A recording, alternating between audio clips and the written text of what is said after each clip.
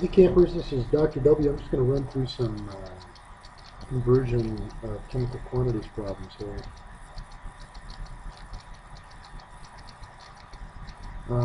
First question is, how many liters of space does 41.3 grams of SO2 gas occupy less than 30? Well, let's figure out what we're looking for. How many liters? Okay, so let's go an equal sign in. And then liters of SO2 gas. Okay. Now, when I'm doing these conversions, I like to do something like fence. Okay, that's supposed to be a straight line. Okay, now after you draw the fence, the second step is just to put the number that we give you in the top left. Put in 1.2 grams of okay. Now we're trying to get from grams to liters. We can't go directly there. There's no conversion that'll get us there. But if we go through the mole, we'll be able to get there. So let's figure out how to get rid of our grams units. We're going to put grams down here on the bottom. Moles up here on the top. Put 1 mole is 64.1 grams of SO2. Go ahead and cross out your grams units. Okay, now we're into moles. We still need to go to liters though. So let's figure out a conversion to get us out. Liters per mole. How many liters per mole at STP? It's 22.4 liters per 1 mole. Moles is going to cancel, and you're left with liters. And if you work 14.4 liters of SO2 gas. Okay, now once you solve these problems, do your teacher a favor and put a box around the answer. Okay, next one. How many atoms in 1.5 moles of C6H12O6? This is otherwise known as sugar. Okay, let's draw an equal sign. We're looking for atoms. Okay, let's draw another fence here. Try to make this a little bit straighter than the first one.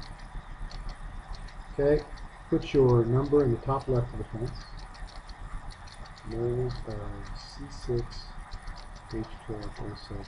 Okay, now we're trying to get from moles to atoms. The way we do that is by figuring out how many particles we have.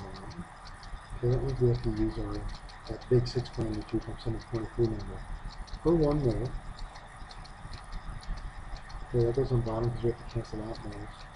We've got 6.02 times 10^23 molecules. Right. Moles is going to cancel. Okay? Now, we're getting closer, but we're not quite there. We want to know about atoms. How many atoms are there? Well, you figure out how many molecules there are now by putting your values into the fence, but you have to figure out how many atoms. So to know that, you have to know how many atoms per molecule. Now, if you count 6 plus 12 plus 6, you're going to find that there's 24 atoms.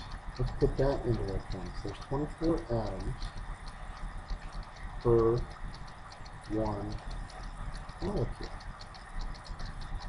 Okay? Molecules cancels, moles cancels. We're left with the units that we want, which is, and the answer comes out to 2.17 times 10^25 atoms in the sample, and 1.5 mole sample. Sure.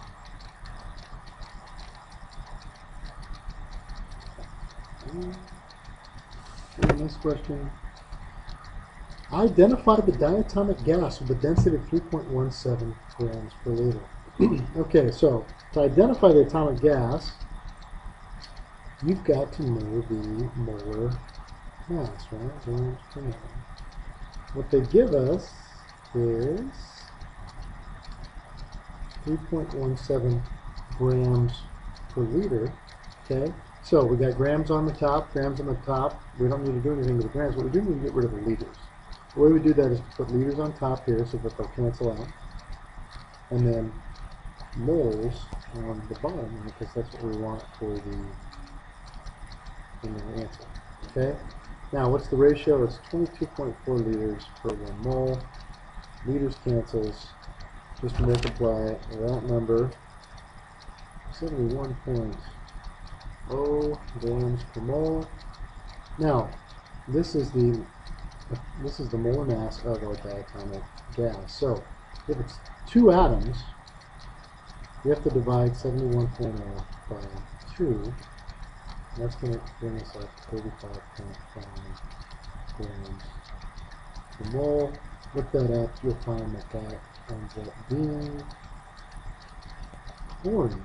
So our molecule is indeed Ca2.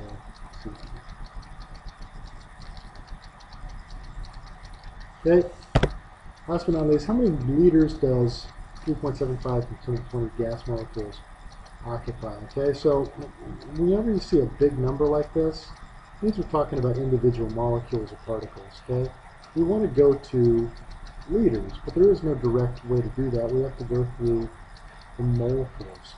Okay, so let's put an equal sign. Let's put liters of gas on the right. Go ahead and draw our fence.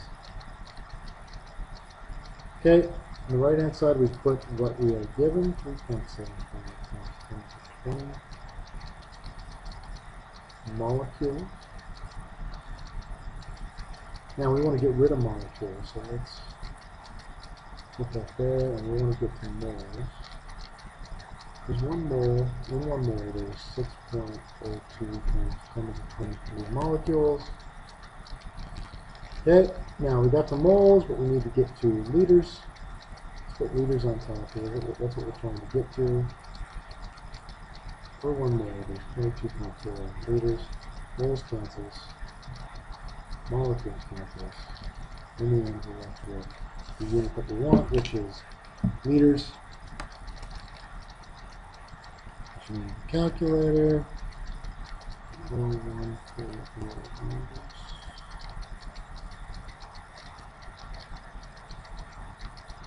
Okay, so hope this helps.